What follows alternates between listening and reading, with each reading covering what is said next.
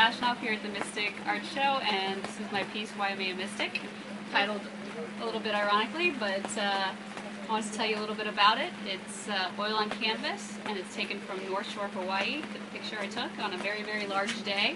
The surf was almost 30 foot, as you can tell from the scale of the wave, and it's oil on canvas.